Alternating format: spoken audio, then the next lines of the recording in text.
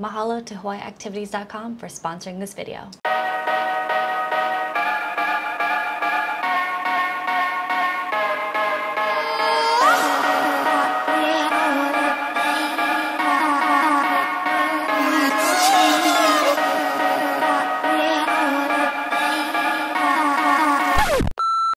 For more Hawaii videos, make sure you're subscribed and click that notification bell so you're alerted every time we post a new video. Did you know that you can swim with sharks here on Oahu on purpose? You can. Let's get into it. I'm going to take you with us as we do the shark cage dive. I'll show you guys how it works and how to get there, options, what to wear and bring, and an overall review. So as for how it works, the shark cage tours are located up on the north shore of Oahu in Haleiwa Harbor. Tours run throughout the day, and the morning ones have the calmest ocean conditions. You check in at the kiosk, and from there you board the boat and head a few miles offshore to where the sharks are. So we're on the boat right now. We're heading offshore, about 3 miles offshore. We're gonna go check out some of the sharks. We're told there's gonna be Galapagos sharks and reef sharks. So we're gonna keep you guys posted and take you guys with us. The crew sets up the cage, and you can already see the sharks from the boat, and the sharks are huge. The first group will hop in the cage, and they'll get about 20 minutes of time in the shark cage. You get provided with a snorkel mask. To check out the sharks underwater, you'll use your snorkel and mask. Then that group hops out, and a second group will hop in. Same thing, you'll have about 20 minutes of shark time. We were in the second group, and I did get a little seasick. Looking back, I would probably recommend getting in the first group if you're prone to any motion sickness or feel a little bit off.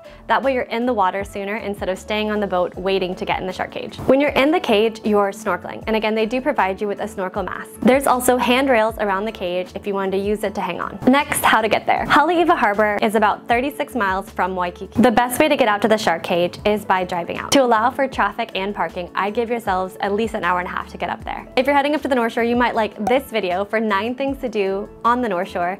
This video is actually part of that itinerary series. At the time of this filming, there's also an add-on transportation option. If you don't have a rental car, that might be a good option for you. Speaking of options, the tour runs throughout the morning and early afternoon. We did the 7:30 a.m. tour, and I'm so glad that we did. In general, early morning tours have the calmest ocean conditions. There's also an option where you can go as an observer. This means that you're paying a lower price to be on the boat, and you're not getting in the water with the shark cage. This is also a good option if some people in the group want to swim with sharks and some people don't. What are your thoughts on the shark cage dive? Have you done it? If so, what did you like? If not, what's stopping you? Comment down below. Next, what to wear and pack. Main things to bring and wear. First off, wear your swimsuit underneath your clothes and makes it super easy once you get on the boat. All the footage that I filmed here is from my GoPro. I would highly recommend bringing a GoPro with a float handle. That way you don't have to worry about dropping your GoPro and it's sinking to the bottom of the ocean. A snorkel mask is included, but I always prefer to bring my own gear, so I packed my own snorkel and mask. I'd also recommend packing polarized sunglasses. I'll leave a link in the description box below for the ones that I got on Amazon. I'd also recommend bringing a hat. Next, I'd also bring a refillable water bottle. I usually bring my normal 22-ounce water bottle that clips onto my dry bag. And of course, make sure to bring a towel and change of clothes for after snorkeling. And lastly, I say this on almost every snorkel boat tour that I go on, make sure that you bring a dry bag. With this tour specifically, I always end up bringing filming gear whenever I travel, whenever I'm on a snorkel boat tour. And having a dry bag keeps everything in one place,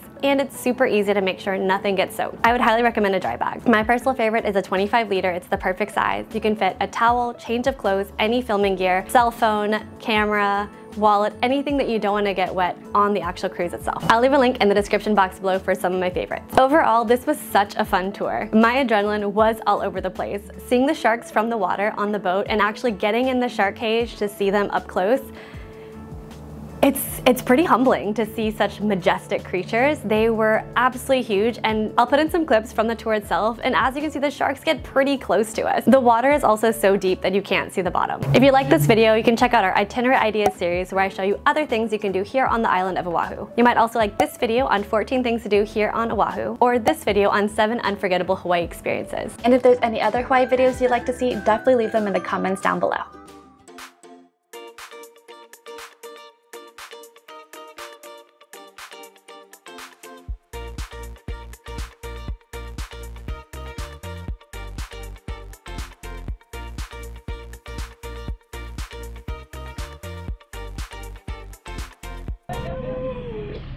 Great. You know, me and these sharks, we're homies now.